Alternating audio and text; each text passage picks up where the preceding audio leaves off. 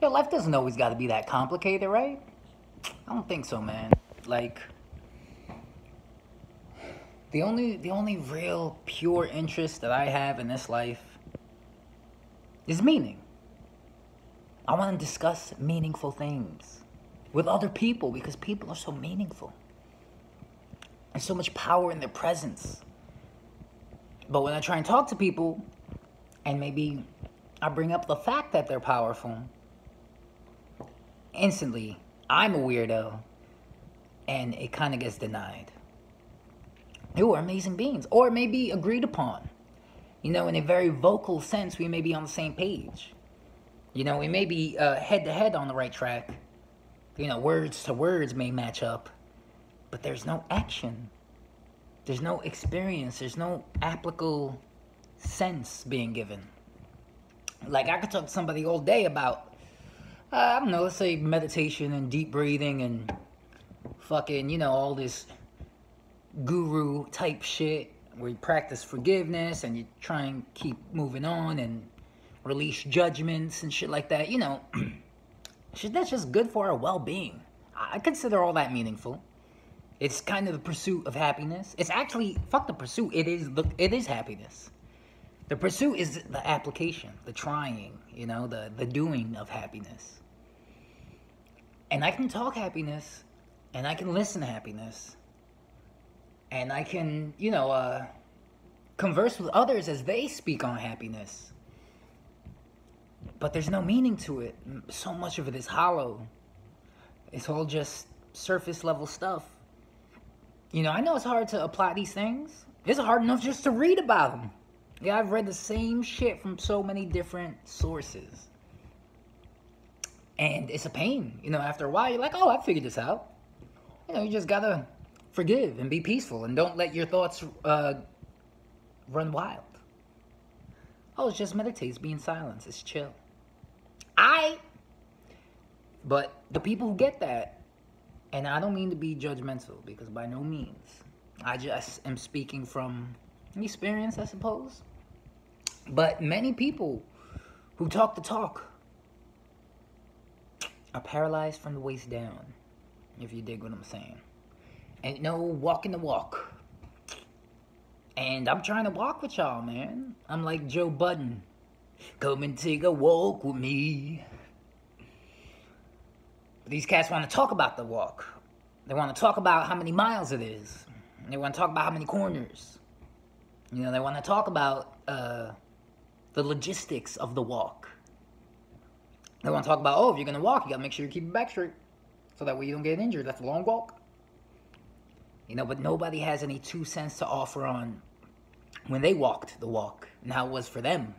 The stuff that they're telling you is very, very often not from experience. Maybe secondhand information where they read it and they experienced reading a wonderful book. But it's all secondhand, man. I'm tired of this fucking secondhand world. Everything is secondhand information, secondhand experiences. We spend our whole days watching secondhand lives while we don't fucking do dick. All of this secondhand shit is just like, it's tiring, man. It's tiring. There's no meaning. There's no fucking meaning. There's meaning wrapped up in the experience, but it's in the first-hand experience. That same secondhand experience that you read about, you can recreate for yourself. And I don't mean externally, I mean within. If you read about somebody who pursued their passion relentlessly, and from that you gathered a plan, like let me tell y'all. So I used to do graffiti, as some of y'all might remember. And the reason I did graffiti was because I synced a documentary. You might know it, Exit Through the Gift Shop, Banksy documentary. And in the documentary was this character, Mr. Brainwash. And in it, he was just an outside the box type fella, but he was cool and he filmed everything and hung out with mad artists. And saw what these artists were doing. And then these artists was not just tagging walls, not just making stencils. It got to the point where their canvases were being sold for crazy prices. And they started to be known.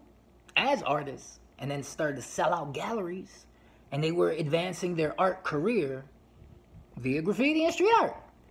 So I peeped this shit and I was like, dog, I'm trying to be an artist. I've been trying to be an artist.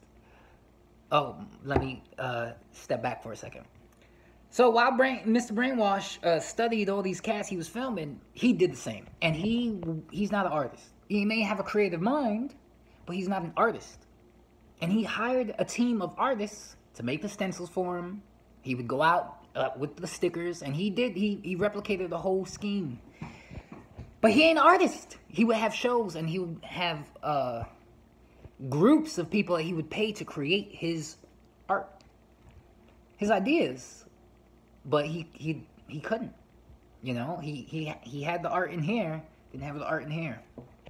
That's cool, no problem, no judgments. But when I seen that, I was like, yo, I'm trying to be an artist, bro. This nigga's not even an artist. He's selling out millions of dollars for these fucking canvases he ain't even fucking paint. Oh my God, you crazy. I was a bit tight about it. So I was like, fuck it, I'm gonna do this shit. And I did it. Yo, I Googled how to make a stencil. Yo, I had to Google how to make a stencil. I ordered some of the supplies online. I got something that I thought was very specific, some fucking clear plastic that would be best for stencil making, I thought. Because I didn't fucking know anything. I was just reading. Oh, this is all secondhand knowledge I was picking up. Then I made some stencils myself. Then I was like, yo, let's see how this looks. I fucked up a bunch of stencils. I would have a good stencil. I'd spray it fucked up because it wouldn't be quick. I would hold this too still and then the paint would drip, fuck it up. I was like, I bet, gotta be quick. Did that. After a while, I would overspray and then you would see the outline of the rectangular paper I used to make the stencil because I would spray too much. And I was like, I bet, now I know I can't be too far away or it goes crazy in the fucking cloud and it gets all over. So I had to learn the techniques. And it wasn't from Google. It wasn't from a motherfucker. It was from experience. It was from life. Okay? People do not apply the shit that they read, the shit that they hear. Nobody applies anything. People just regurgitate stories and knowledge. I could talk all day about Exit Through the Gift Shop. That fucking shit was quite interesting. But I'm not trying to live their lives. I'm trying to have my own experiences. Granted, I did jack the blueprint. That's because my passion was like, yo, this works. I see it work. It works for all these motherfuckers. I'm worthy of that shit working for me. And then I just fuck around and blase blah. How that story ends is not important. But my point is, people are not willing to experience. People are not willing to put themselves on the line to try some shit. People are only willing to spread life through stories of people who are living. That's so hollow, man. I cannot connect with these people.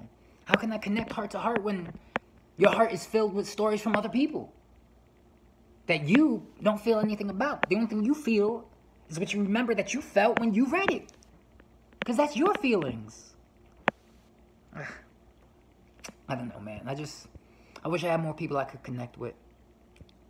I wish life was as simple as it really is. Maybe I'm the one complicating it. Who knows?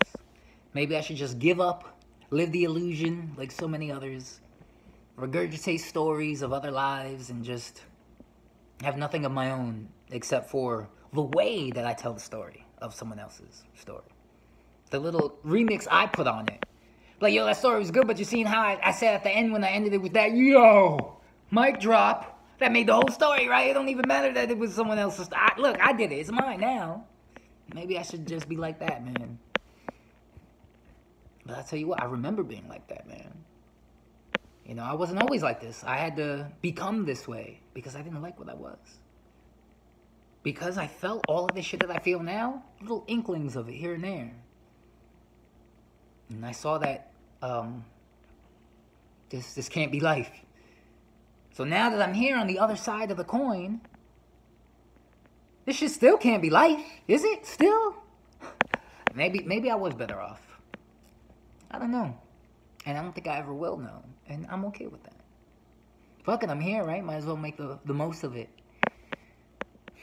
I can always talk to you, Il. You my best friend.